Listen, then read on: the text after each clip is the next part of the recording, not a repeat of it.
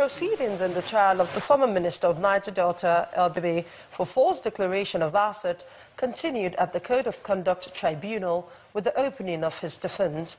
Orubebe told the tribunal that the land for which he has been charged was allocated to him by the government, but he sold it to his landlord, one Akinwumi Ajibola, for 10 million naira to offset the 2-year house rent he owed the said landlord. He said it would have been a crime for him to claim ownership of the property he had sold and the certificate of occupancy, which was handed over to the buyer before he left office.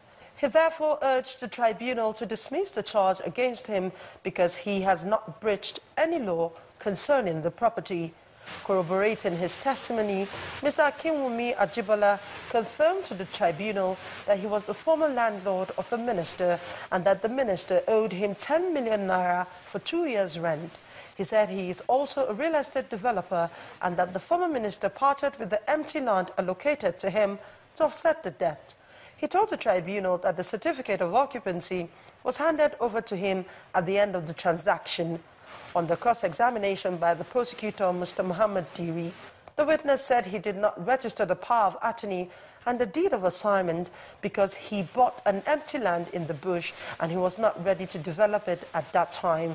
He also said that at the point he wanted to develop the said property, he found out that someone else had encroached on it, and he has entered into a discussion with the company that encroached on the said property. For today was okay, there was no problem. The witnesses for the defense testified, and we put them under cross-examination, and we got what we want to get under the cross-examination, yes. The only gap that was there was why did you not declare that asset that bears your name? And today he has explained it, that that asset that bears his name, which he did not declare, he had parted with it to a third party, and who has come to give evidence, and with evidence and documentary evidence tendered in support thereof. The former minister is standing trial on a 1-count charge of false declaration of asset by the Code of Conduct Bureau. Amaka Okafor, Channels Television News.